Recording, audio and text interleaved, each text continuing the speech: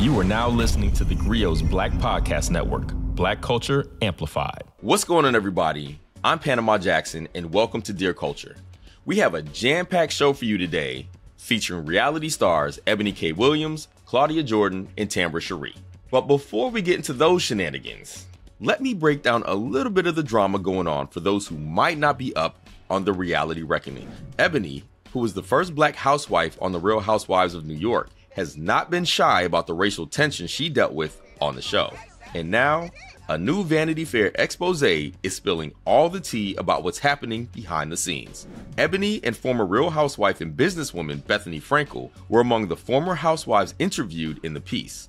Eboni's most problematic relationship on the show was with a woman named Ramona Singer.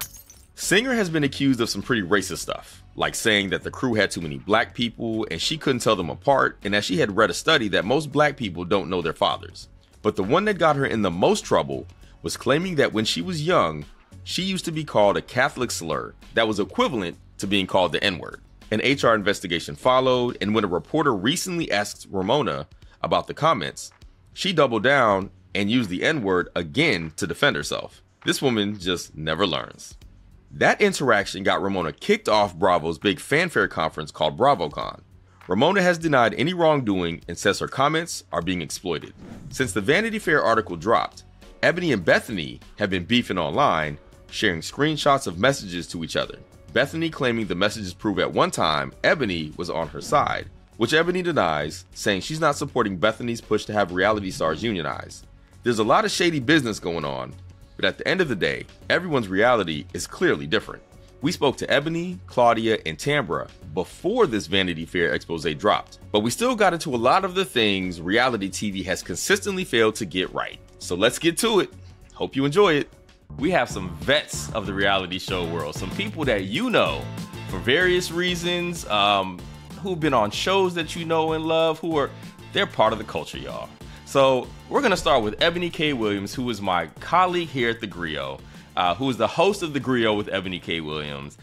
She has a judge show, Equal Justice with Eboni K. Williams. She's a lawyer. She's a former cast member of Real Housewives of New York, was amazingly the first Black cast member in like the entire 13-season run, which sounds just insane. It's New York, y'all.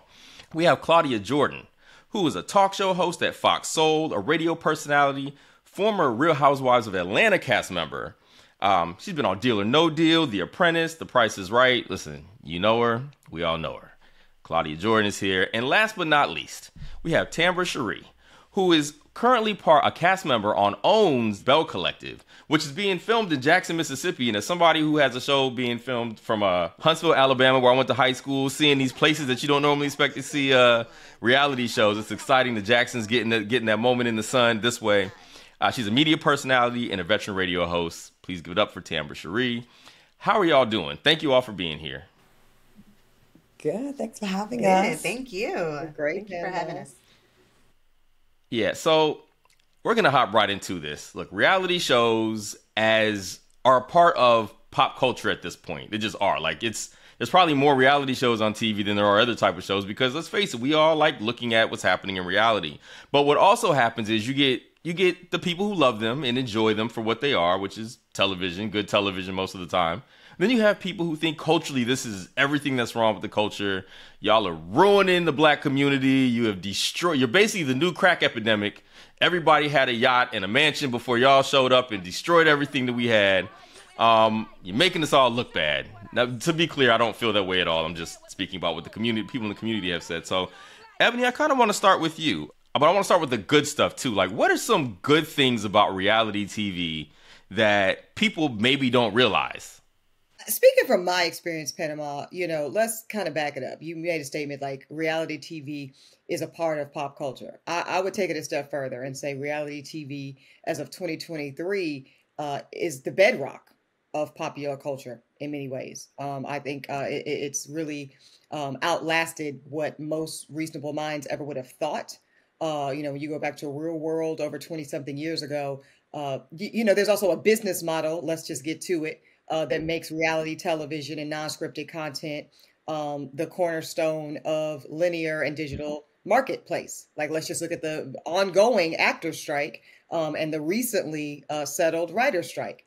when that type of thing happens, which is, unfortunate on many levels, it only incentivizes further the need of reality television. There used to be these things, as I believe you might have even been on one, Claudia, called soap operas. We don't really have them anymore. Why? Because they're too expensive to make. So let's be really kind of more honest in starting the narrative around reality television. It exists for a litany of reasons. It is now, I think, the reason I'll tell you, Panama, that I was delighted to be the very first Black woman to enter the space on Real Housewives of New York City is because, I came at it with a clear intentionality. I am not an entertainer by trade. I'm a public intellectual. Let's be very clear. And when you are trying to sell a product that's not as sexy as, let's say, some other products in the industry, you got to be extremely creative about how you platform that product. So when I wanted to bring visibility and notoriety to a version of Black womanhood that unfortunately is not platformed and promoted and amplified enough in our society, it only made sense to go to where the eyeballs are, and that is Housewives. That's interesting. They're very intentional about being there. I mean, and listen, every article that I ever read about anything going on there was all about specifically what you're saying, the intentionality. I think that's a good word to use. I don't know that everybody shows up that way, but I do think that's it's appreciated that you put so much thought into being there. Tambra, let me ask you too, because your show is set in Jackson, Mississippi, which is going through its own the water. When people think of Jackson, I hate to say this, I'm just going to be honest about it. It ain't honest. Always the warm and fuzzies that people get when they think about Jackson, Mississippi. So it's interesting that there's a reality show set there. What has that experience been like filming a show in Jackson? It's been good, but like Eboni said, you go in it with very good intentions, and you do have an intention. My intention, I wanted to showcase Jackson, Mississippi. I'm a radio personality in Jackson, Mississippi. I've worked television from Jackson, Mississippi, and I wanted to help break some of those stereotypes, because in radio, when I travel to award shows, if I go to the BET Awards, if I go this and they ask where I'm from, when I say Jackson, Mississippi, a lot of the questions I get, why are you still there? And that's just being honest. So to me, I wanted, when they say a show was coming to Jackson, when they asked me about the show and they said it was based on Jackson and successful Black women in Jackson on the Oprah Winfrey Network, it was a yes for me, because I do want to break some of those stereotypes that are out there about Jackson and about the state of Mississippi. Yeah, I love that. I like and appreciate that. For many reasons. Speaking of intentions, we've used that word a couple of times. What was your intentionality about going on to that show and becoming like a full-time cast member? I went on as a friend. They felt that Kenya Moore needed a friend on the show, and it was like 6 against 1. And they felt like, you know what, you're a friend of hers in real life. We didn't talk all the time, but when we did, it was all good.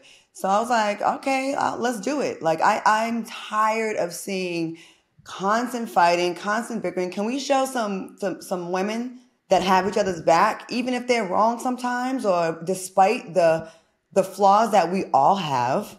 I know a lot of reality stars like to pretend they're so perfect, and it's so frustrating to me. Like, I went on there like, I'm gonna be real. I want to show a different version of a Black woman. I feel like we have the stereotypes are so annoying.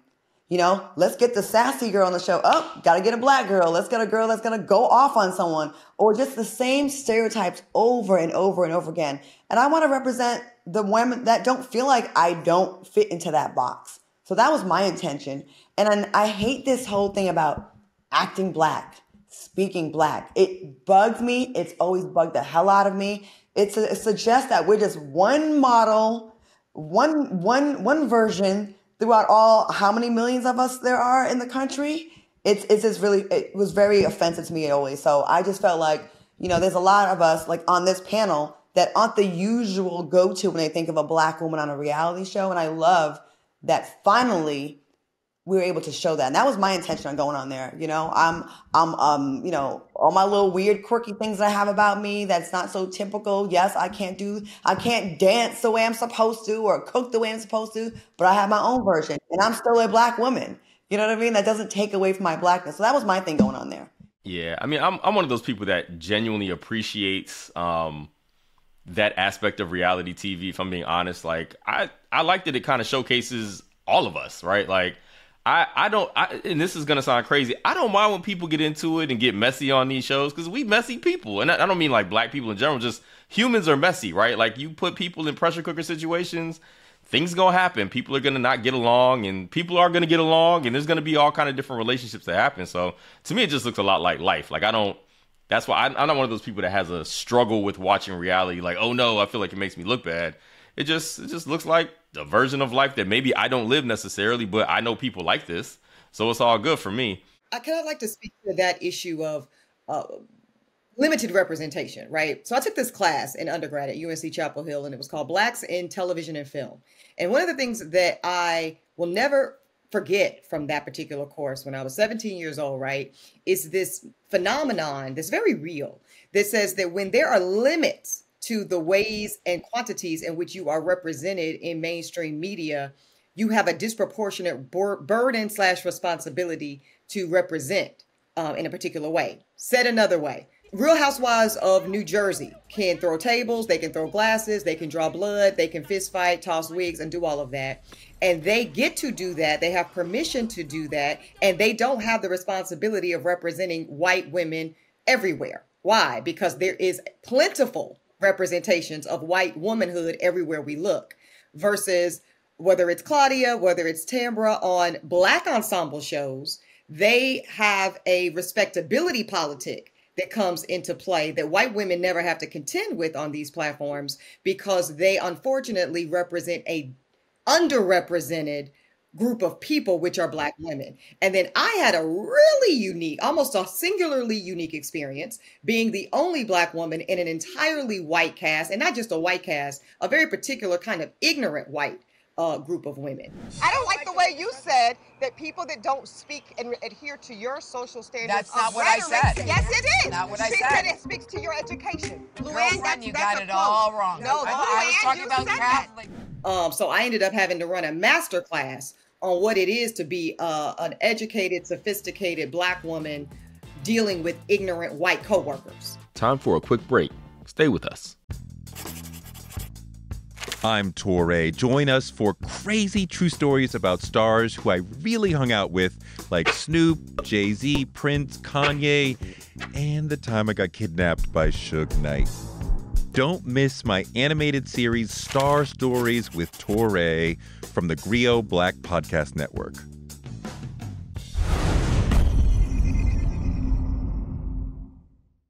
And we're back.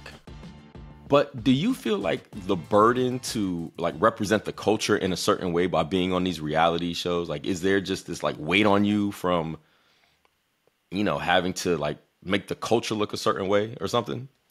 There's always pressure as a Black woman. We don't get the same grace as other people, including our male counterparts. Like there's always an unnecessary little bit of extra weight on us.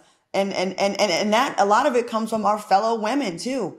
I go hard for women, but a lot of times we don't get it back in return, and we have a long way to go. My biggest critics have been Black women, and that's the people who I support and champion the most. So it's like kind of it's tricky sometimes. It's frustrating, but if you really believe in that, like I still want to represent for Black women, so I'm not going to give up, but I'm not going to also bite my tongue and say that it has been easy, because it's not. A lot of times, like we nitpick so much, every little thing, every single word, everything that comes out. And all three of us have been greatly criticized in the media, right? When we are I think us three in particular, have gone out of our way to try to be positive, to represent intelligence, to try to represent class. And still it's not enough. They're still, gotcha, bitch. You said this. You ain't shit. You know what I mean? And it's like to still come on here with a smile on your face and still care so much. Because many, many times I'm sure we all could have been at a place where we could have been, you know what, F it. I'm tired. I'm going to just go for stuff. Why do I put this burden on my back? Why do I have this cape on my back for people who seem to not give a damn about me? But at the end of the day, if we quit, we're contributing to, the negativity against us, I guess. I don't know. The three of us in particularly represent an aesthetic and a particular type of Black woman that for far too long in society and in our industry, we were the only types of Black women even permitted in these spaces, right? Let's just kind of start with that. And so I think some of the responsibility, I'll speak for myself for a second, I particularly felt going into Real Housewives of New York was knowing the duality of that expectation, right? Like even when they announced my casting, Panama, some of the first responses were, so glad New York is finally getting a Black woman, ... But of course they're going to go with that kind of Black woman, right? Then, became, and actually I'm not even that mad at it because I do have an intellectual understanding of the critique, right? That's a social critique that says, here we are again, privileging white proximity, privileging, a type of so-called palatable, that was back when they thought it was going to be palatable, that was funny, palatable Black womanhood that the industry is more comfortable with versus some of our more melanated sisters, versus some of our curvier sisters, versus even maybe, I don't know, some older sisters even, right? And so I think when I come into the space knowing that privilege is leading part of the narrative around the expectation of who I'm going to be on this show, I take that very seriously. To answer your question directly, Panama, it's a responsibility that I've been very aware of since I was a kid in these visibility spaces. And it's something that I say, okay, if I'm going to be invited onto this platform and into the arena due to, yes, a recognized, acknowledged point of privilege, then I have even more responsibility to make broad Black impact with that. You following me? So yes, I'll give you an example. I was the only Black woman that was a cast member that held an apple, but the woman I could have filmed with anybody I wanted to, kind of like Claudia was saying with these shows, they want people to have friends of and bring your real life friends. I chose, yes, she's one of my closest friends in real life. It's not an accident that she's a deeply melanated Ethiopian sister because I wanted to show that type of Black woman on the show. Devin Simone, who's a public figure. Many of us have worked with Devin. She's a host. She's a matchmaker. She's all these things. Again, a deeper complected sister. I want y'all to see, like, y'all might have only invited me to the party, but y'all gonna get all this melanin. Y'all are gonna get all this Black womanhood. You're gonna get 32 flavors of different Black women that you do not know how to make space for quite yet, but I'm gonna show you how. So that was a part of the responsibility and the, kind of, I think the onus that comes for those of us that get to be in these spaces due to a really problematic aspect of privilege. Yeah, and Tambra, I'm curious about your perspective too, because I as a Southerner, I take these things even like I feel more strongly about some of these things just because, especially showcasing places that don't typically get showcased. I wonder if, being in Jackson, and I don't mean to keep harping on that part of it, but, being in a space that typically people don't get the chance to really get a look at. Well, not since Dion done left and everything, nobody, but, what is that like being also the Southern? The show is the Bell Collective, right? It's, it's the Bell Collective, which gives that idea of the Southern Belle kind of thing too. Like, what does that representation feel like for you in that space? Well, to be honest, I guess with our show, that was one of the reasons I was very excited about the show, because to me, as it came to me, it was about successful Black women in Jackson, Mississippi. So that's one of the reasons why I was excited about the show, just to highlight that in itself. And as far as coming with the responsibility, I mean, to be honest with you guys, for me, because I've been a radio personality, I'm the only female radio personality at my station. I've always had a target and something to represent on my end, coming from Mississippi, to be honest with you. Coming from Mississippi, I've always had to represent in any room because they looked at me different. And that's just being honest, as transparent as I can be, in rooms everywhere else across the country. So to me, I've always felt that I've had to have some type of responsibility to represent. That's just the honest answer for me. Yeah, I appreciate that. So I have a kind of a fun question here. I watch some of these shows. I think I see the shenanigans go down on occasion. Sometimes people don't like each other one minute, then they like each other the next minute. But I don't really know. Like, I try not to read the trade magazines, and I can only spend so much time keeping up with all of this stuff on all the shows. But do y'all really all be friends behind the scenes and just beefing on the actual show? Or does this stuff get real? Like, it's in the streets, like on site. You be ready to handle business on the street sometimes. And am I participating in the negative portrayal right here with this question? I don't. No, I it's a fair question. I want to speak on this. I thought, okay, before I went on Atlanta Housewives, I had a long resume with a lot of other shows. To me, it was just one more line on the resume. I'm here for a check. I'm here to work, make money, and be a somewhat of a decent example on television. That's my motivation, right?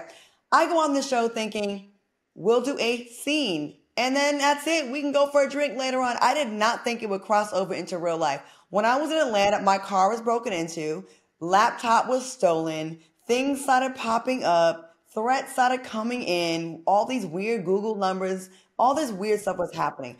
I thought people who've been on reality shows for a long time would not really take it home. That's why I was like laughing half the time, like, y'all heifers cannot be serious. You're really mad that I shot with someone you don't like when you know producers are telling me to shoot with the person you don't like?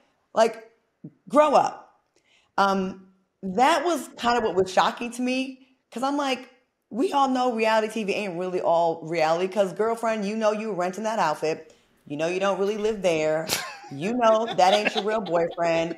You know you knew about that scam. You know you're not as religious as you pretend to be. Big old freak behind closed. Stop it. Knock it off. You know you're really cheating. You know you don't really have that degree. Please, like, I'll go along with it, though. We can play the game.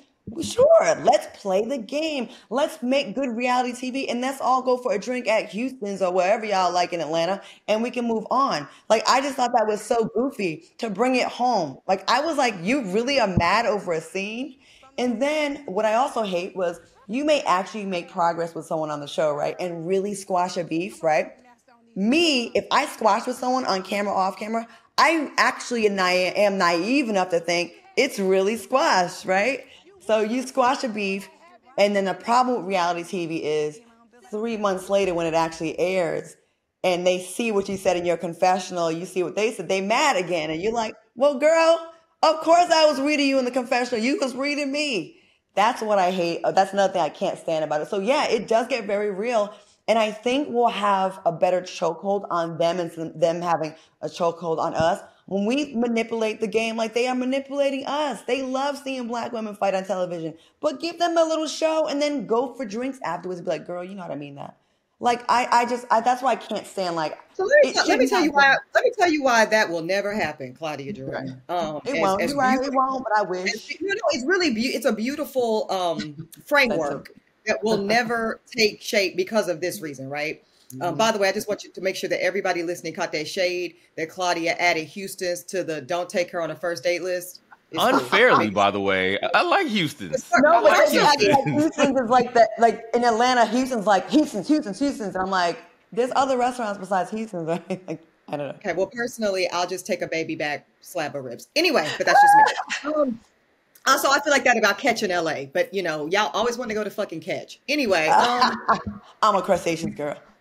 Okay, so here's the thing: why it won't ever happen, Claudia? Because what y'all see people fighting about on reality TV 99% of the time is not the thing they're actually fighting about.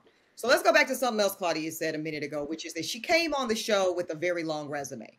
So this is actually very interesting, Panama, that you have convened this particular panel here of the three of us to have this conversation about reality TV, because there's several things that we share in common that most people on reality TV do not have that apply to them. Number one, all of us were already known names in our respective communities and industries before a Real Housewives of Atlanta camera went up, before Real Housewives of New York camera went up, or Bell Collective camera went up. Let's be clear. And that's not braggadocious. That's just true tea. That's just a fact. We had skills. Okay, you're looking at 3 journalists. Let's also start with that. Okay, so if there was never a Roni, if there was never an Atlanta Housewives, if there was never an OWN show that is one of my personal favorite reality shows, I was just telling Tambra this, all 3 of us are still going to be on red carpets. All 3 of us are still going to be on television. All 3 of us are still going to be nominated for NAACP awards, and so on and so forth. And that makes us unique from our co-stars. Okay, because many of the women that we share these screens with will never be on television but for these platforms. And that's not shade. That is a fact. You know, who is picking up a camera and running around following Ramona Singer? Anywhere. Never. Except for this context. Oh, they must be mad about this interview. I'm so sorry. I'm so sorry. Please keep going. Yeah, I have to name it. I have to name it. Okay, this bitch could go to the moon and nobody would care. But for you being a housewife. Okay? So now let's just put that on the table. So while Claudia could show up, be a professional, let's shoot a scene, let's all get paid, and let's move on. Because as we saw, Claudia and I were both only one season housewives, and clearly the checks are still clearing plentifully. And they're still talking about us. And they're still talking about us all the fucking time. It's incredible, right? That is why our castmates take it much more seriously. Not the work, but they're much deep. Here's a better way to say it. They are deeper threatened when certain things happen on camera. So it's not that Claudia made up with somebody on camera, and so now I'm mad. I'm mad because, oh shit, come contract renewal time. Everything comes back to contract renewal time, Panama, because these women are living, eating, and breathing off of these particular show checks. Okay? They have single income streams. Tambra, am I saying too much? No, keep going, girl. Please keep going. They have single income streams, and so therefore they are disproportionately dependent on these particular checks, right? And so if Tambra was never on Bail Collective ever again, sis is still being paid in multiple different capacities. And so until that is the level playing field where everybody is more entrepreneurial, everybody is more kind of bossed up as they all want to pretend to be on these shows, Panama, and a Roni check, an Atlanta check, a Bail Collective check, a Huntsville check is one of many checks. So then we can kind of move as adults. You have a bunch of fucking children who are sucking on the teat of reality television for their mere survival. Sorry, Tamara. I know we've been talking. I want to say one more thing, but I'm sorry, Tamara, and I'm gonna shut up for a minute, just for a couple minutes. Keep going. Also, you're right, Eboni. When you are in a scene with someone that has nothing to lose, and this is the end all be all, but yet after Housewives of Atlanta or Housewives of New York or the Bell Collective, we actually are thinking about, well, I still want to work for an NBC, ABC, CBS, Fox, which we will. We've done. We will. We're in that, on those short lists, right? I can't go as hard in a scene because of my future that I know I'm going to do. This is a stop on the way. This is one of the bus stops on the way to the top, right? So you lost me at bus stop, Claudia. You lost me at bus stop. I'm just playing. Why are you getting us all in so much trouble? Listen, oh my God. I don't even know why I'm here. It's difficult. Y'all can just go. It's difficult when you're in a scene with someone that, they may have limited vocabulary and then they have also nothing to lose. So then it's you versus them. So then first of all, you look like an elitist, you look like a bitch, and then you are running circles around someone intellectually, and then they have to resort to ghetto tactics, curse you out and just go low, and you can't really do that. And then you appear to be more boring or soft or whatever. I don't know, but when you are going up against in a scene with someone that has nothing to lose, you're right, Eboni. It is very difficult. Time for a quick break. Stay with us. Y'all, come look at what Michael Harriot just posted. Black Twitter, come get your mans. It's his podcast episodes for me. I was today years old when I found out Michael Harriot had a podcast. Subscribed. I'm world famous white peopleologist Michael Harriot, and this is theGrio Daily. That's right, the Black Twitter King has a podcast, theGrio Daily with Michael Harriot, every Monday, Wednesday, and Friday on the Grio Black Podcast Network, and accessible wherever you find your favorite podcasts.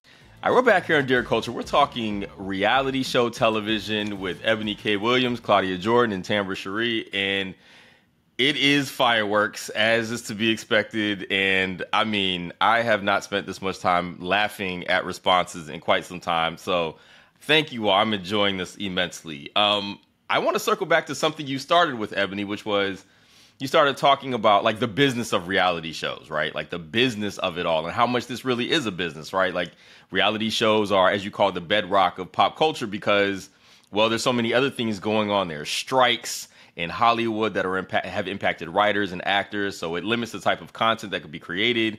So reality show is an immediate fallback that makes a lot of money and has an entire ecosystem that is able to get a lot of people paid in some way. Bethany Frankel mentioned the term reality reckoning, which is about ensuring that I think people on reality shows get an opportunity to get their money, right? You know, and there's been talks about unionizing and all of these things. So as people who are on these shows and who have been experienced, and look, you all know way more than I do, obviously, which is why you all are here. And I'm asking. I'll defer to Claudia because I have a very hot take on this that is going to be fucked up. So go ahead, Claudia. Reality show producers love creating reality shows because they can pimp out people who have no idea that they're supposed to be getting checks. I was on Housewives of Atlanta. I filmed that in 2014. They are still airing those episodes in other countries and even sometimes in America. There are no residuals. It is a buyout. And that is one of the points in the strike that we would like to get changed. But it's ridiculous, okay? But once again, when you have people that this is their first and only time ever being on television, they're like, it is an opportunity. I won't deny that. But you're just so anxious to sign it. But the whole industry needs an overhaul because it is not right. Because every time that show replays, they're still selling that ad space to Coca-Cola, to Doritos, to what have you, Microsoft, Sears, whatever the commercials are. They're still making money at those episodes, but you get nothing. It is absolutely ridiculous, and it needs to stop. So there's a few people at the top that are making a lot of money, but most people are not. Like when they first came to me with my contract for Housewives, I said, you clearly must be joking. Like, oh, well, everyone got this. I go, oh, okay, well, Again, I had the luxury of having a job. I was on the Ricky Smiley morning show. So I wasn't desolate. I wasn't desolate. I wasn't coming up a pole. I wasn't relying on some man to pay my bills. I had a job. So I had a luxury. And that's, I understand not everyone has that. And I hate that for them. So they rely on that. I waited till the night before the reunion when they were asking me, like, what's up? And I signed my contract for the whole season. I worked without a check the entire season and signed my contract the night before because if they really wanted me to be there, then you'll agree to my terms. So I wanted a certain number and I ended up getting it. But you have to be fearless to do that. And I don't want to sound like I'm coming from a place of privilege. You also have to be lucky enough actually in a position to be able to say no. Because I understand for a lot of people that's not their reality. And I don't mean to shit on them. You know what I mean? But it is nice to have another thing going because when they know you're desperate, like I had a production company say when I was trying to negotiate, well, she just, bought a car or a house, but we know she needs this. So in other words, she'll take what we give her. And you have to show them that you have other things going on, even if it's not in the business. But yeah, the residuals are zero in reality television. It's ridiculous. Sorry. All right, Ebony. I want to hear what Ebony got to say. I know she's about to light them up. No, that was really important that you laid that out, though, Claudia, because people need to know the behind the scenes. People need to understand the notion of leverage, right? So when Claudia is able to say, I might have just bought this, that, and the third, well, first of all, get out of my pocket. Second of all, you don't know the other. And see, this why it goes back to having multiple income streams is vital if you are to have any negotiating leverage when it comes to any space, but specifically this reality television space, which most of our colleagues never do. Because they are proud to say that they are career housewives. And like you say, for I can name them, for the Nene Leakes, for the Kyle Richards of the world, for the Teresa Giudice of the world that are making $2-3 million per season. It worked for them until it doesn't, right? But for most of the kind of general public in reality television, it's a losing business model. But this is my hot take. In theory, do I believe in a union or some type of collective business bargaining and negotiation for reality TV talents? Theory, sure. Practically, I really don't believe in it. And I'm going to tell you why. Panama, you mentioned you used to be in a union for writers. Tambra, Claudia, myself, we've all at various points in our career, I'm sure, worked on and off of SAG-AFTRA contracts, depending on the project, right? Our makeup and glam squad, many of those ladies and gentlemen are members of a union. You know the thing that all of those union members have in common? They have a skill. Unions are for skilled workers. That's what unions are for, legally speaking. And Tambra's laughing because she knows where I'm going with it. 99% of people on reality television are not operating within a skill. They're just there. And so therefore, that's not shade. That is, again, that is the practicality of the medium. So therefore, everybody is going to be willing to take that $1,500 per episode check, that $30,000, $60,000 per season check. Anecdote. All first-year housewives nowadays on all these housewife shows, it's favored nations, which means everybody gets the same money, and it's $60,000 per season, all in. So when they came to me with that offer, much like Claudia, I thought it was literally laughable and a joke, not just because I was special, just because I couldn't believe anybody worked for that. Like, that's insane. And it's not what people think. It's not just getting pretty and going to dinner. It's work. You wake up on those trips at 6 o'clock in the morning. They put a battery on your back. You get a mic, and you're going till 11:30 or midnight. And they don't want to hear shit about it. And so it is a commitment of your time and your effort. And they have an expectation. So I said, listen, I had a rate because, again, I'm not new to the business. I might be new to reality television. I'm not new to television. So I have a rate. So y'all going to have to meet this rate, or I have a very long list of other people that I'm sure will happily take $60,000 and be glad about it. But again, that's the leverage. And I got to do that. That was a privilege for me to yay or nay it. The power of the ability to pass on a project, if we can just take a moment to speak on that, is very important. It's important whether you work in this industry, whether you work in finance, whether you work in education, whether you work in any space. You really want to do the work as young Black professionals or Black professionals of any age to put yourself in a position to pass or accept work depending on its honoring of your skill set. So that's my take. I don't feel that reality television stars are in a position to demand a union, because they're not coming to the table with a particular skill set. Like I said, let's take hair and makeup artists. If they all decided we're going to band together and we're not going to do this for these projects unless they honor our collective bargaining rate, those people have a skill. Not just anybody can do hair or makeup. Not just anybody can show run a scripted series. Not just anybody can even come fix your water pipes, Panama. There's a plumber's union. There's an electrician's union. Because all of those are skilled workers. Being on a reality television star does not make you a skilled worker. And therein lies the gap of this union talk. $60,000 a season for New York, and then they want you to pay for your own hair and makeup unless you're doing a confessional is crazy. In Atlanta was a little less than that, and I said the minimum would have to be 6 figures or I couldn't do it. Yeah, I got right at 100. Me and Carol Wadswell, it's a widely known tea now. We're the only housewives to come on and at least get 100,000 first season. Because that's how nasty they were in New York, and Claudia was able to breach that mandate as well. And the only reason Carol was able to do it was because she came from ABC News, and she said, "This is my fucking rate, period." Tambra, I want to hear from you. She is cracking up over there. Yeah, I love how Tambra is laughing her ass off at us, Evan. She's like, "Yes, this is the sweetest thing." Guys, we need to come down to Jackson, Tambra. We need to come down to Jackson. Look.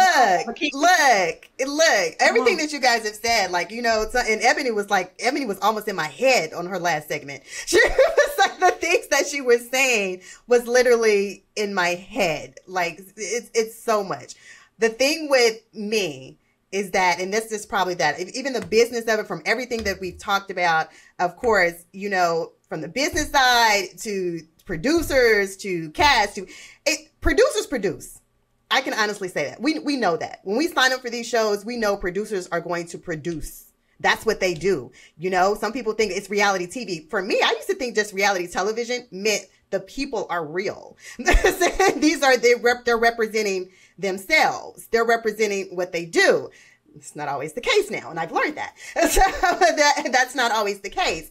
And producers produce. I understand that. We have 6-7 producers just on Bell Collective, and that's just included in the field.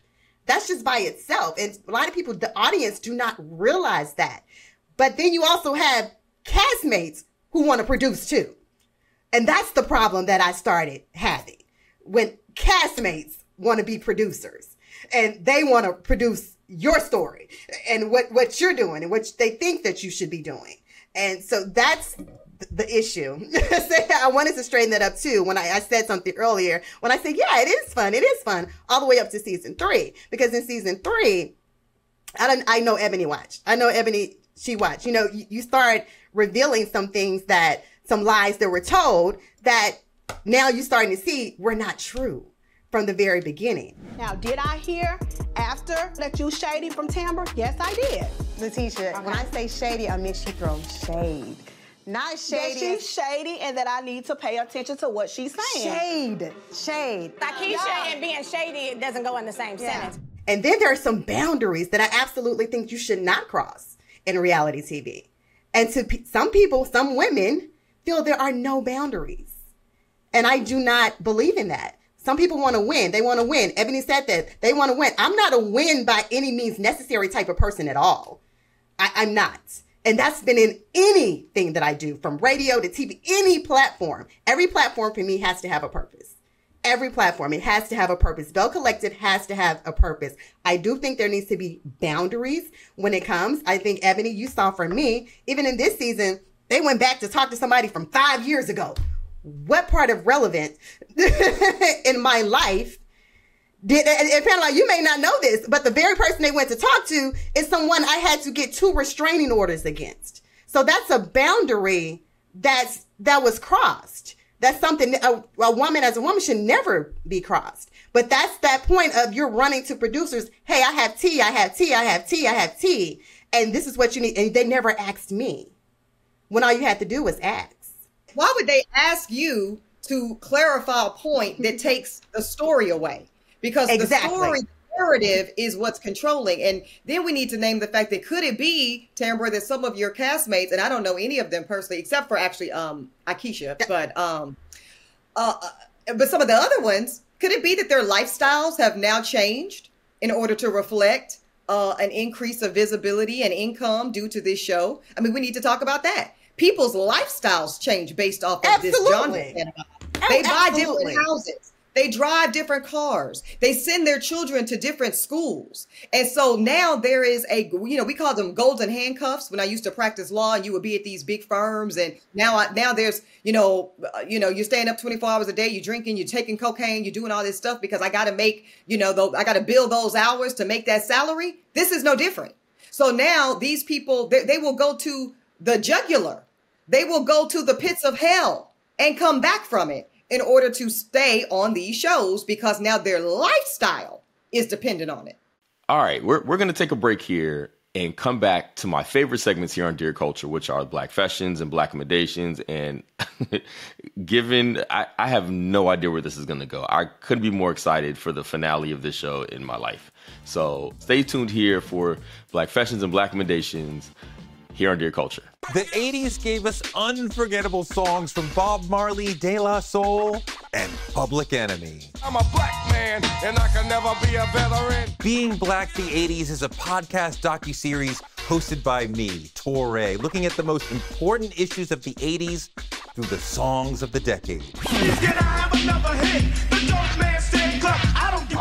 A decade when crack kingpins controlled the streets, but lost their humanity. You couldn't be like no soft, smiling, happy-go-lucky drug dealer. You had to suppress that.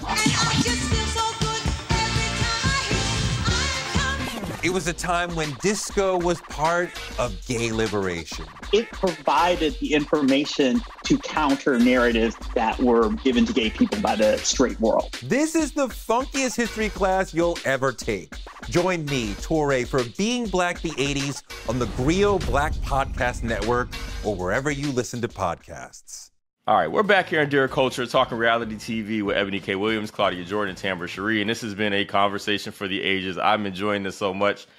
It's one of them things where I'm getting way more than I expected, and I wasn't even ready, and I love it. I love it so much. All right, so I have one final question before we get to our Black Fashions and Black Accommodations, and we'll go around the world on this one. We'll start with you, Tambra. Are there any regrets about doing this at all yet? Being a part of the reality show? Any regrets from being there? Do I have regrets? I'm not going to say I have regrets of doing it because I can honestly say for me right now, it's definitely done more good and I've helped more people. Like I've actually inspired some people with this story. If you follow the real story, you know, I have inspired some people. I have encouraged some people. I have people reach out to me all the time about various things that I've said on the show and various things that I've actually done on the show. And they may be going through it. So when that aspect of it, no, I can't say I regret it. You know, I was able to speak about fibroids to Congress, you know, that came from Bell Collective. So, you know, I can't say no, because like I said, the goal is to always have a platform that has some type of purpose.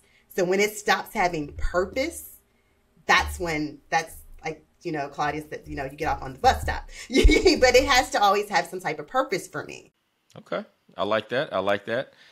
Claudia, any regrets? Sometimes I go back and forth with it because before I did reality TV, I had more of a peaceful existence in this business. You know, I think when you're not as known, it does make you extremely famous. I mean, as much as I had a long resume, I wasn't famous to the people that are reality fans.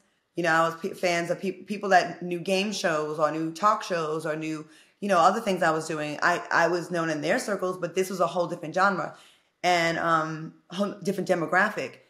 And I get frustrated with being misunderstood. And if you're a person that actually hates being misunderstood, reality TV is probably not for you, because as much as you may think, no, this will let people know the real me. No, this will let people know the real you that the producers want them to know. This ain't going to tell the real you. And a lot of times I was really transparent. And there was another show I did, The Next 15, where I was very transparent in the scene with someone that I didn't realize how much hatred and contempt this woman had for me. And so when I'm over here opening up about sexual assault that happened to me, or, you know, really painful things, I'm being authentic in the scene, but I'm dealing with someone who actually is just like Tambra said, is just about winning, winning, winning. And I didn't realize that I was opening up and giving someone the bullets to then shoot me later on and then make fun of it. And you didn't really get raped. And it would just kind of re-traumatize me again. So I think I would just kind of be a little bit more guarded. I'm very transparent in life, though, so I don't know how I would do that. But, you know, I've just been open with the wrong people. And then reality TV just puts a magnifying glass. If you think being hurt by someone in your circle is painful when they betray you, imagine doing it in front of 1 million people where they can retweet, repost, and then chime in and be in the comments and really ridicule you just for wanting to be transparent and thinking you're helping somebody else. So I do regret maybe that part, but as far as doing it, no, I made my decision at the time. I just probably, like in real life and in relationships, given the right energy to the wrong people and the wrong scenes. I respect. I like that. Eboni, what about you? Zero regrets here. I was one season, so, you know, there was low risk involved for me. You know, how could I regret it, Panama? You know, what's hidden under kind of my time on Housewives, I found my whole biological father on that show. You know, I was somebody who, just due to life circumstances, my mother was never able to tell me my father's identity. My whole paternal identity was a mystery to me until 38 years old. So through Housewives, and I will credit the production team, they identified a genetic counselor for me, an investigator. We were able to do that lineage tracing through Ancestry.com and bada bing, bada boom. And I know who my father is today. You know, I know his name. I've heard his voice on the telephone. I know what he looks like. So for just that positive impact, which was a game changer for me in how I move in my relationships with men. I seek less validation. I feel more legitimate. So there's just a lot of personal gain there. Then to Tambra's point, the impact. For every critic, you know, there are 5 more people that say, I literally used the tactics that you used in that scene with Ramona or Luann at my job at the post office yesterday. Like, that's very powerful. And I'm very grateful, yeah, to have been in a position to model how to deal with white fragility, racial ignorance, misogyny, and all of the such in real time.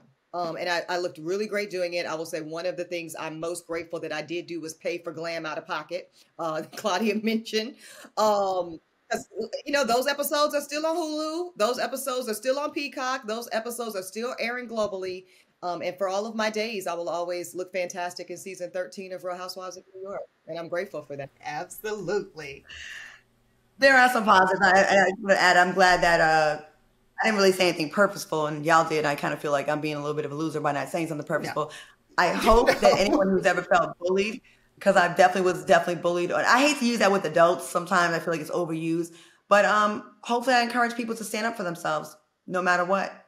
You know, I don't care if there's 1,000 people against me and I'm over here. If I believe in what I'm saying and I believe it to be right and true, then I can be fearless. And I hope other people can take from that, you know, like I'm not going along with the crowd, not swimming with the rest of the school and standing up for what you really, really believe. So, yeah.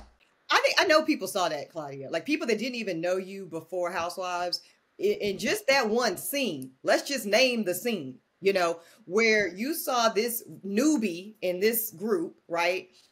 Just stand 10 toes down. There's nothing wrong with her asking her and putting it on the table in front of everyone. That's not being shady. That's actually putting it on Front Street to discuss it like grown women instead of these little side immature conversations being bitchy and catty.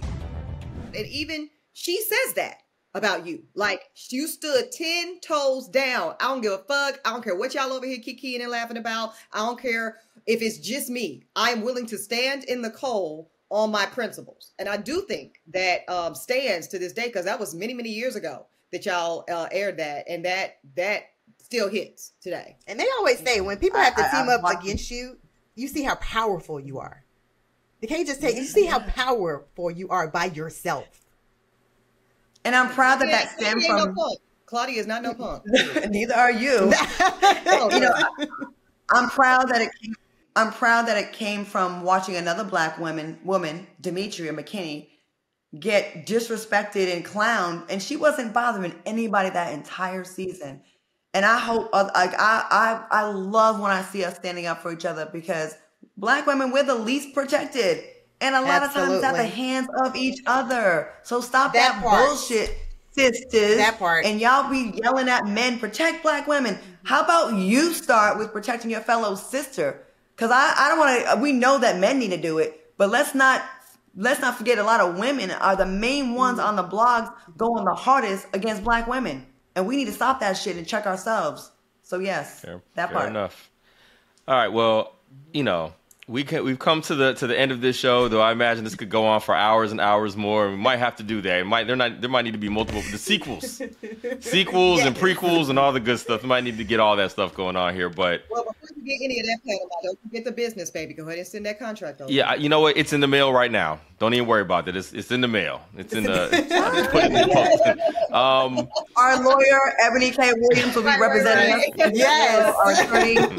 Right. So we like to end our shows here, we like to do Black fashions and Black recommendations. A Black fashion is a confession. A Black fashion is a confession about your Blackness. Something people will be surprised to learn about you because you're Black. Do you all have Black fashions for us? Tambra, let's start with you. You got a Black fashion? I don't know. Would it be food? Like, I don't eat a lot of things that people think, like chitterlings, like, because I stay in Mississippi and in the South. That would probably be Black fashions. Yep. Oh, no, absolutely. Never. I don't like the smell of them. If you're cooking them, I'm walking out of the house. I don't like the smell of them. Don't want to see them. No, it's not going to happen. Like, so I don't eat a lot of things that people think I probably would eat, to be honest. I don't do pork, beef, any of that. So I'm just being honest. That's like a confession. It is. That works. That works. That's just fine. Okay, I appreciate that vulnerability. I appreciate the vulnerability. Okay. Claudia, what you got? My Black fashion is, ladies, stop putting your hair and your vanity above experiences. Get in the water. Who cares? Get your hair done later. I see so many people ignoring or just say, I'm a beach person. I love nature. I love being out in the ocean. And I just love it when I can just go in there and not give a damn about what the aesthetic is going to be, what it's going to look like. And it ain't because I'm privileged and I have good hair, because I have hair that is very all over the place when it gets wet, okay? I don't care. The experience of just being in the ocean and just kind of meditating and just feeling good. I mean, I know that's not traditionally a Black thing, but I feel like more and more of us should get in there, experience the ocean, and stop being afraid of water. Teach your kids how to swim. And it's just, it's so fulfilling to me, the beach. And I see, like, I want to be out in the sun or whatever. Nah, man, that's for us. Our skin is built for it, so get your ass in the water. And who cares about your hair? My Black fashion is, I don't eat cornbread. Oh, which is really not only is that weird because I'm Black and from Louisiana, and I don't like cornbread. The whole genre of cornbread? Yeah, I knew Claudia was going to say that sugary shit. At that point, just give me cake. It is. It is. Okay. Yeah, at that point, I'll just take it. Yeah. Okay. All right. Well, those are Black fashions. And so usually because people share things that are surprising, like not liking cornbread, we try to make sure that we allow people to do Black recommendations, which is to recommend something that they think folks should be up on, for about Black people. Do you all have Black recommendations for us? So, Eboni, since you've done thrown cornbread out the window for some odd reason, let's start with you. Do you have a Black recommendation for us here at Dear Culture? I do. I actually have two. I'm going to start with Me, Myself, and I. Y'all should absolutely read and purchase Bet on Black, the good news about being Black in America today. If you're not really into carrying around a book, the audio version features my lovely voice, so I encourage that. And then my mentor that I've never met, and most of my mentors I've never met. A lot of y'all be in all of our DMs talking about, will you be my mentor, bitch? Let Baldwin mentor you. Let Douglas mentor you. No, I'm serious. I told you guys were ridiculous. But yes, this is my favorite collection of Baldwin essays. Pick it up at bookstores near you. Because I don't have the time. I'm just saying. Go ahead. It's not that the recommendation is the way you presented that just then. It was I just wasn't ready. I wasn't ready. And that's what I'm saying. I am so ridiculous. You can't even. This is daytime. Man. So go ahead. Okay. Go ahead, Tim. All right, Claudia, do you have a Black recommendation for us?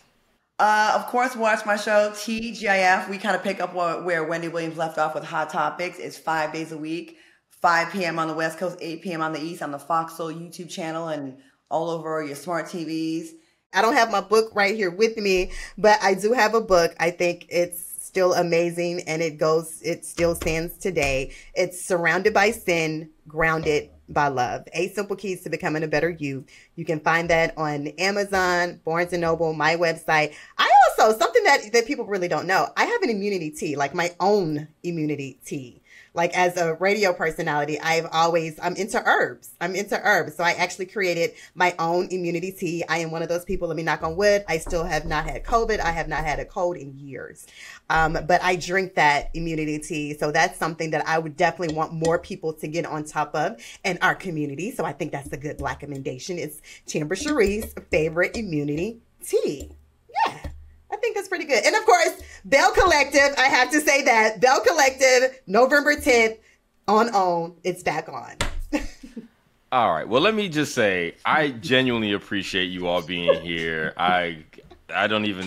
Listen, I don't even know how we're going to edit this. I don't even know, but I've enjoyed this thoroughly, and I genuinely appreciate the three of you all for being here. This has been an absolute joy in the most random of ways. So, thank you for that. As we get out of here, can you each tell people how they can keep up with what you have going on and how they can find your shows or just anything, how people can keep up with each of you? Claudia, let's start with you. Again, Fox Soul, 5 days a week. Fox Soul, there's an app, but I recommend watching it on YouTube. I have a few films. One went viral because of the ending scene, the editing. Look at, they ran out of money, but the movie's still good. All I Want Is You, part 1 and part 2 on Tubi. And yes, I shot a kid, but if you watch part 1 and part 2, you'll see there was a reason. Can't Leave No Witness. Anyways, I don't want to give away. I watched both of those, by the way. I have seen both of those movies, by the way. Just so you have, see, yes. Everyone just sees the little ending that went viral, but like there's actually a real story. I watched the movies to get to that ending because I needed to see how we got there. Oh, wow. Yes, I watched both of those films specifically because I needed to understand how we got to that CGI ending, but it was hilarious. Don't shoot me, I'm just a kid. Bow. I loved it. It was great. So, all right, Tambra, how can everybody keep up with you and everything you have going on? I am definitely on Instagram. I try to stay interactive on social media. I'm on Instagram at Tambra Cherie. My website, www.tambracherie.com. Facebook, Tambra Cherie on air. Of course, I'm on the radio every day on 97.7, but online you can listen anywhere you are in the entire country from 10 a.m. to 2 p.m. Monday through Friday. All right. And Eboni, what about you? Break down the million things you got going on. Well, since I'm on the Grio's podcast, let's start with The Grio, featuring Eboni K. Williams. That's every day, Monday through Friday, 6 p.m. Eastern, wherever you watch The Grio. That's both cable and digital. Also, Equal Justice with Judge Eboni K. Williams, brand new show we premiered in September to rave reviews. Catch that on your local listings, wherever you are. And season 3 of Holding Court with Eboni K. Williams, featuring the amazing Dustin Ross, will be back soon. Very soon. People are in my DMs pissed that we're not on right now. Y'all can probably guess why. But we will be back. We will be back. We will be back very, very soon with season 3 of that. And you can also catch, like I said, buy my book, podcast, all the things on Instagram. Auntie E is on Instagram and only Instagram. I don't do no TikTok. I don't do no Snapchat and none of that kid shit. Just Instagram. All right. Well, thank you all for being here. This has been great. I'm sure this is going to be a very popular episode. Once people get listening, you ain't going to be able to turn this one off. This has been great. I appreciate you all. Thank you for being here. Thank you to everybody who listens to Dear Culture here on the GRIO Black Podcast Network, where we have conversations about the culture. And sometimes there's all kinds of shenanigans afoot. I'm usually hoping for shenanigans, but sometimes they just show up all on their own. Thank you all for being here. Thank everybody for listening. Thank you, Claudia. Thank you, Eboni. Thank you, Tambra. And to everybody who listens, have a black one.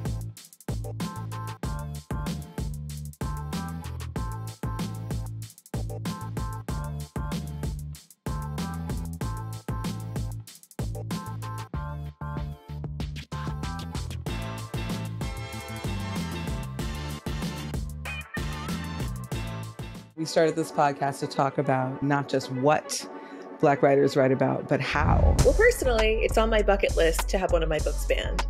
I know that's probably bad, but I think... Ooh, spicy. They were yelling N-word, go home. And I was looking around for the N-word because I knew it couldn't be me because I was a queen. But I'm telling people to quit this mentality of identifying ourselves by our work, to start to live our lives, and to redefine the whole concept of how we work and where we work and why we work in the first place.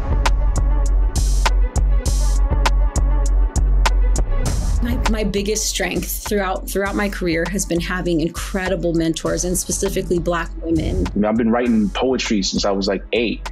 I've been reading Langston Hughes and James Baldwin and Maya Angelou and so forth and so on since I was like a little kid. Like the banjo was blackity black, right? Mm-hmm. For many years. Everybody knew. Because sometimes I'm just doing some Sam that because I just want to do it. An honor to be here. Thank you for doing the work that you're doing. Keep shining bright.